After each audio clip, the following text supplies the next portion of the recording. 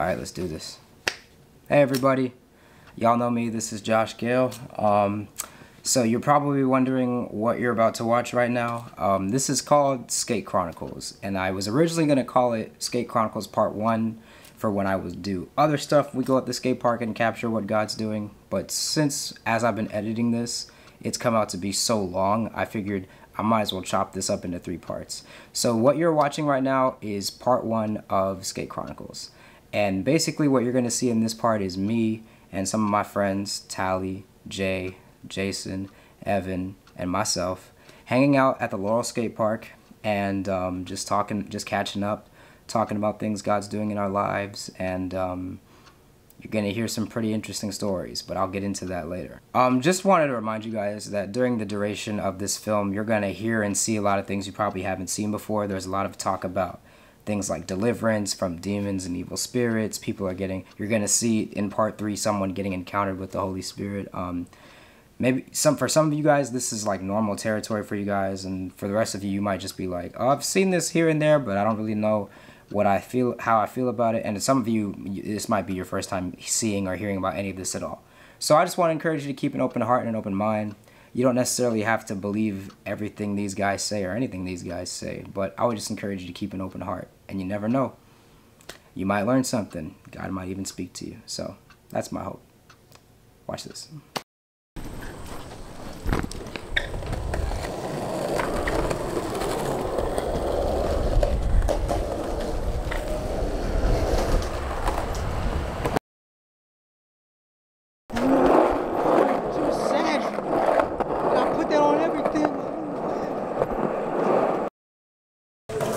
What's up? Hey, what's up? Okay, Jason. Oh, you got it! Oh, yeah. Oh, yeah, oh, yeah, oh, yeah.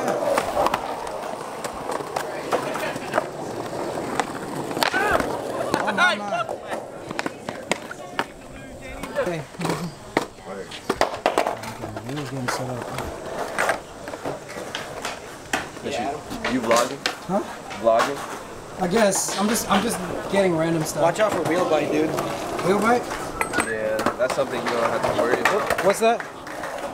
Since these are softer wheels, it's gonna stick to your board more when you get wheel bite. You Wheel bite is where won't your be able wheel to turn it quick. touches your board like that.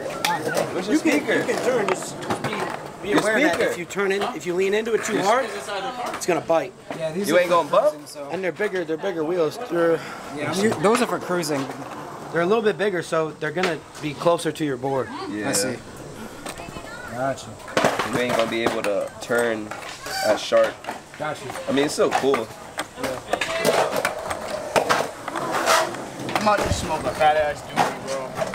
Hey, Scooby, boy, you gonna get wrecked then. Bro, it doesn't seem like you're ready, bro. I can be all good to go with, like, by the time you're done. Okay.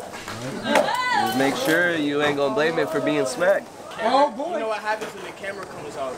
What? Jason don't land shit. People can't. Oh, for real? Nah, Jason's not gonna land shit.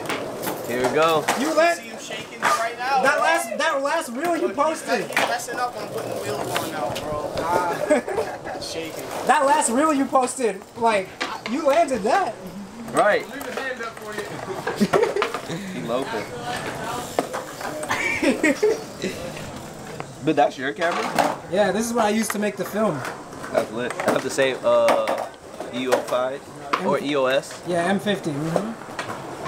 Nice. How'd that feel? Testing this bad boy out. Getting this work.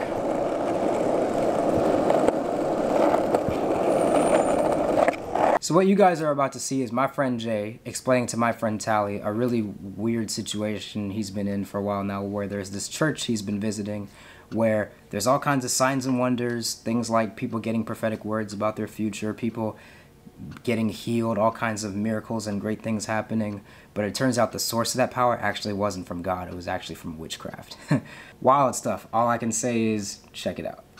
Yo, like, I'm talking about, he will, if you go to his altar, something happening. Oh, Wait, sure. so is it kind of like God didn't tell her to just bring correction on her, like, right? No. The correction was the discerning. Any conviction, he don't want it.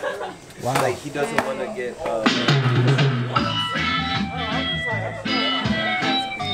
Like it's just crazy how darkness works. So you know, we've been talking about it. We've been going through it.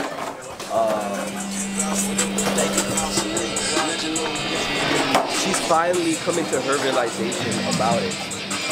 And this has been months of praying over this girl to get out. She couldn't see the deception. Because like, you know, I came from the occult and witchcraft, like, you know, I got tatted off me type stuff. So when I came out of it, good homie.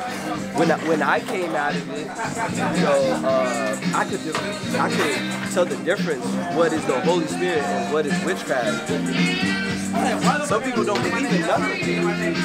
So when I was into, you know, all that stuff, I was dealing with people with power, but from the dark side.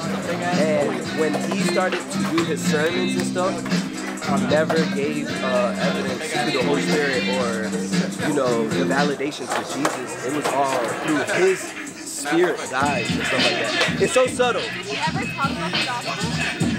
Of course.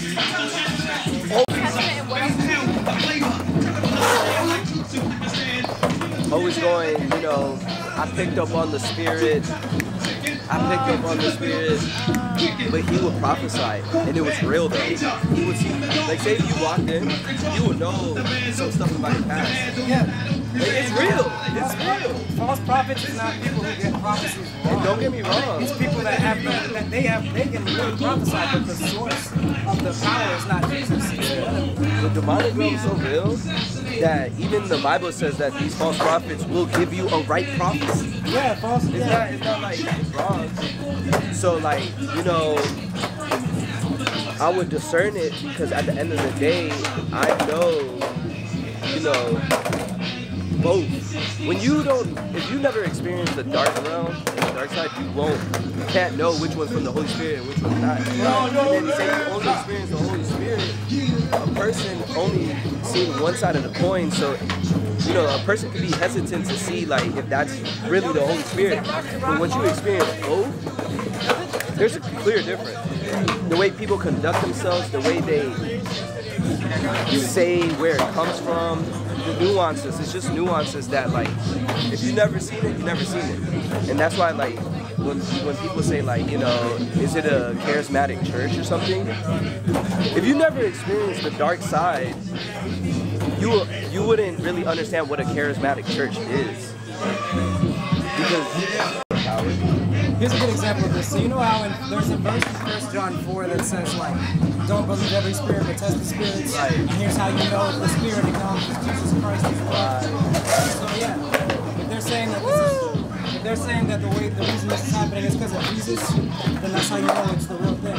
Yeah. But if they don't ever give credence to Jesus, which that guy never did, right?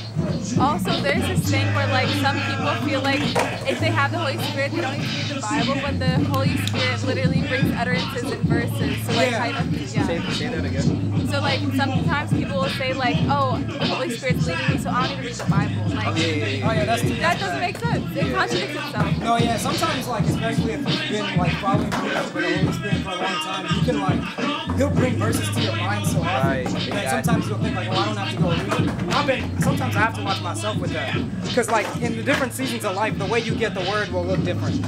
Sometimes, in some seasons, it might be studying for hours a day. Some seasons, it might just be, like, I spend my time with God for, like, 30 minutes in the morning, but I like sermons, you know, we just gotta meditate. That's the thing that I, like, trying to work on yesterday, to on this day and night. So it's not just, like, because when I was young in the faith, I would go to a sermon being like, I don't have to read it now. Like, I already got it. Yeah. Can't live with that. Follow the Spirit, and also, yeah, like you said, meditate on the word day and night. The battle is being in constant awareness of it, and you can't be in constant awareness of it staying rooted in the streets of His word. I didn't know you did a deliverance on Evan, and that's how he came to Christ. What happened? Like, he's gonna tell me more at the taco place, but yeah, I didn't know that. You didn't know what? That, like, him and Evan, he did deliverance on Evan. That's crazy. Yeah. What are we planning on doing? dip whenever. Yeah. In a few minutes. Definitely. What time do you guys want to grab tacos? He just asked me. We should go soon. Yeah, I'm Cause I gotta be somewhere. Well, I do like a communication thing. Okay. When do you have to leave? I have to be on the phone by 8. Alright, then we'll go in like 5-10 minutes. Okay, I'm gonna start taking my stuff off.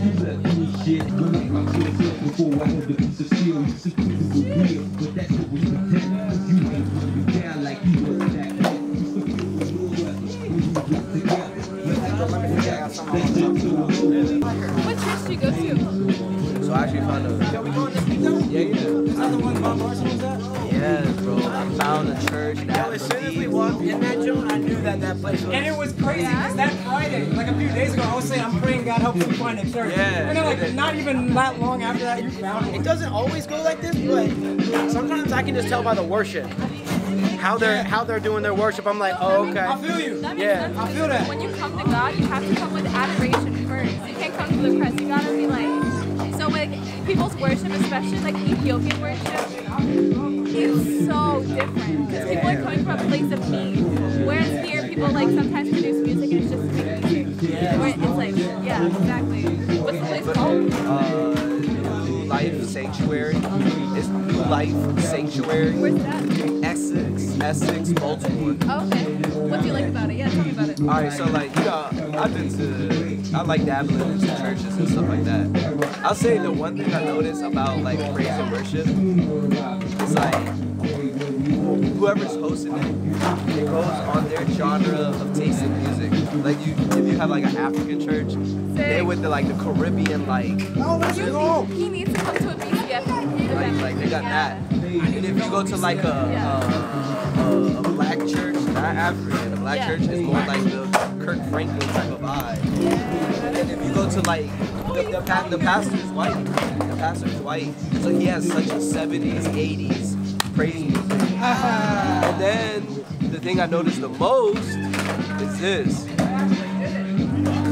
The piano's the same for every church. It's the same. It's the Nord. It's the red one. Yeah. I love it though. But bro, the spirit manifesting.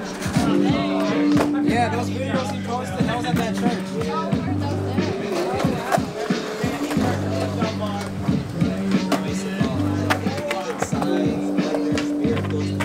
Talking in tongues. Like I went last night and randomly started shouting in tongues. Oh, wait, you do night stuff? Like in the week? Yeah. So I went. So Tuesdays is deliverance and healing.